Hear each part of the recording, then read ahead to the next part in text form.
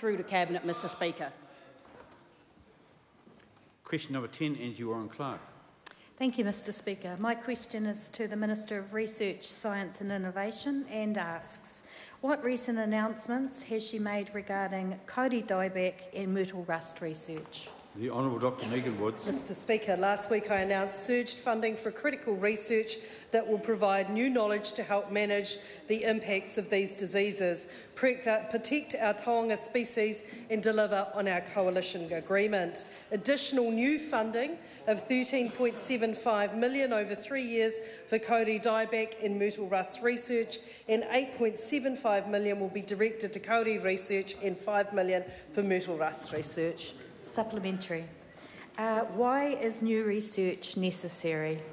Mr Speaker, the current knowledge and tools are not enough to manage kauri dieback and myrtle rust, and this government is committed to an effective response to these diseases.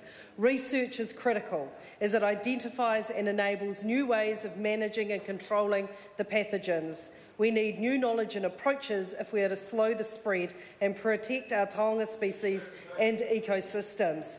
The funding will go to the Biological Heritage National Science Challenge, working in partnership with Mana Whenua. Order. The member was well finished answering the question. Supplementary.